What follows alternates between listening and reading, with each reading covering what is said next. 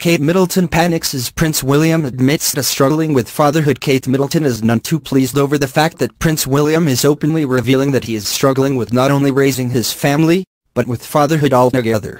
The Duke of Cambridge got very candid about how he has had difficulties coping with his personal life behind closed doors, which of course includes his wife Kate and their two small children, Prince George and Princess Charlotte.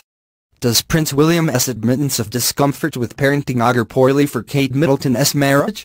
In an interview with the Vietnamese broadcaster VTV, he opened up about his misery on national television, much to Kate Middleton's horror and humiliation.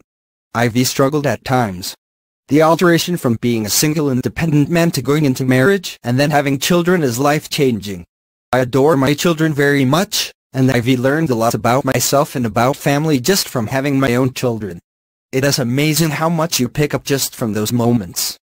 Prince William also cites highs and lows during these last few years, and even though he calls Kate a fantastic wife and mother, he does once again call his 3-year-old son Prince George a little rascal that keeps him on his toes.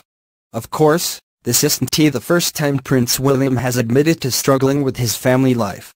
He has hinted that Prince George is not only a handful, but that both he and his sister are spoiled in the sense that they get far too many presents.